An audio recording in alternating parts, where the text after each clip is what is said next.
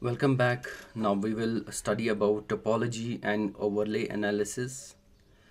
Now we need to understand that topology gives us the relationship between the spatial features like point, line and polygon. And going by the definition, we can say it's explicit encoding of spatial relationships between objects. Means the spatial location of each point, line and polygon is defined in relation to each other. Means how they are located with reference to each other. And topology can also be defined as the collection of rules and relationships that enables the geodatabase to more accurately model geometric relationships found in the world. To understand it in a more better way, let's have a look at this topological overlay. Now we want to do union.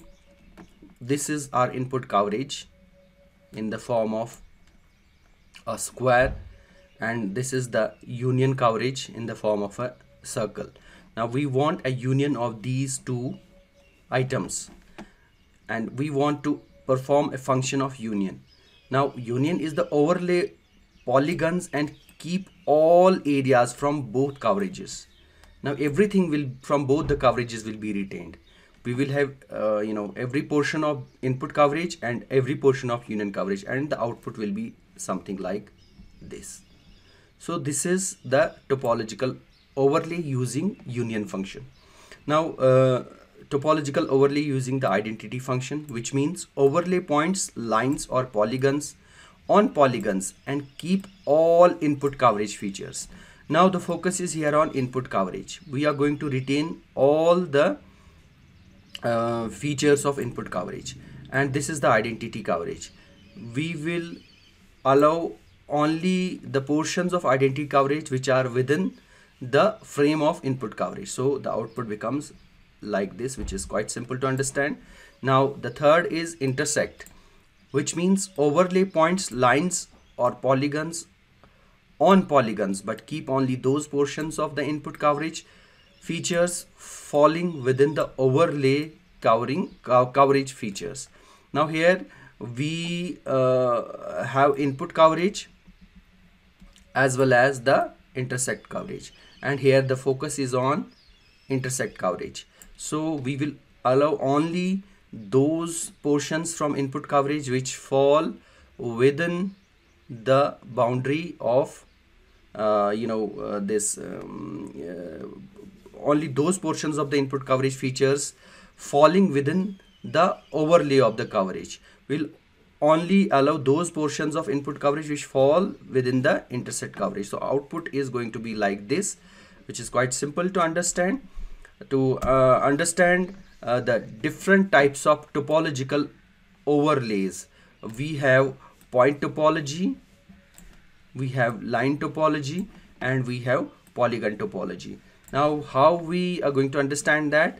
We have a point map. This is the house, these are houses located by point 1, 2, 3 and 4, and this is the polygon file depicted by different land uses A, B, C and D. Now we are going to overlay these two, houses and land use. This is the output that we get, having different land uses and different houses located within different land uses, and this is the database that is being generated. Now you can see that house, the house owner falls in the land use D, and this house falls in land use A, and this house falls in land use C. This is how we have done the point topology. Now we similarly we have line topology, wherein we have a road network, which is line number road 1 from this point to this node, and from this point to this node road number 2 and road number 3, and similarly we have the land use. Now when we are having a line topology, we have different roads falling within as an output, falling within different land use types. So the output in the database is going to be like this. We have different kinds of roads falling within different land uses, and you can simply understand that. Now coming to polygon topology, where we have to overlay polygons in the in as inputs in both, where we have the provinces like province 1, province 2 and province 3, and we want to see which province has which land use type. Now when we overlay this, we are going to get output like this, and we can clearly see that province 1 has land use this 1, 2 and 3, and you can see here that province 1 has land uses D, A and B. D, A and B. Province 1 has land uses D1, D, A and B. Likewise province 3 has land uses B, A and C, and likewise province 2 falls in land uses A, C and D. Or inversely, we can say that which land uses correspond to which provinces. So we can say A land use falls in province 1 as well as in province 3 as well as in province 2. Likewise land use B falls in province 1 as well as in province 3, and likewise for other land uses. So now understanding a little more about vector polygon outlay, how does it look like, and raster polygon outlay. These are the two. This is the input and this is the intersect image, and you can see this is the output in case of raster, and the same in case of vector, which is pixelated. These number of pixels represent input, and this is the overlay input, and this is the output that we get in the raster format. This is how it can be depicted. For this is for the vector, this is input and this is the overlay file, and this is the output in case of vector, and this is the input and this is the overlay file in case of we are going to overlay them, and this is the output that we get in the raster form. Now we have certain line feature topological errors. How this is this is one xy coordinate, this is another, but here when the polygon has been started to be drawn, this is an open polygon, so we call this as undershoot. The polygon is an open, it's not a complete polygon. So this is one of the topological errors where we believe that a polygon has been found, but it is not actually the polygon, it's an open polygon.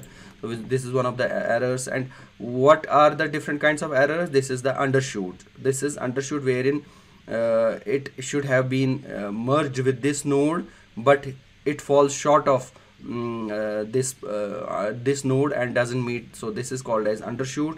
And now when the polygon has had to be restricted to this up to this node, but it overshoots and reaches here, so this is called as overshoot. So undershoot and overshoot are some of the line feature topological errors that are encountered in GIS.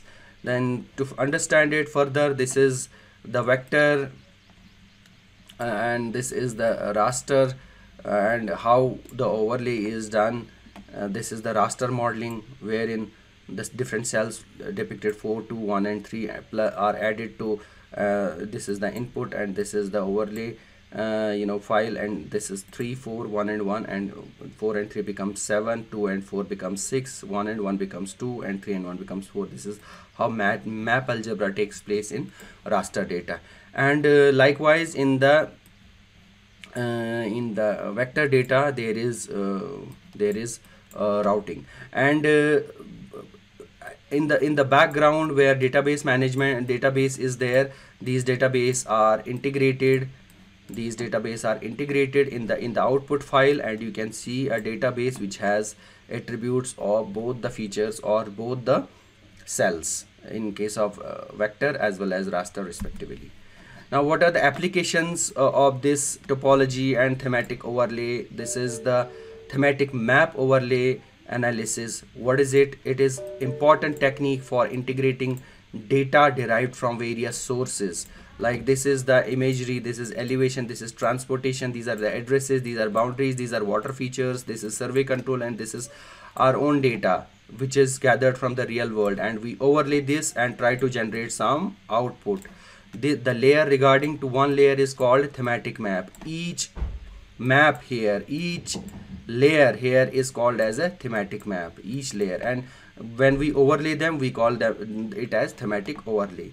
Most important benefit of GIS is ability to interrelate multiple types of information. Now this thematic overlay enables us to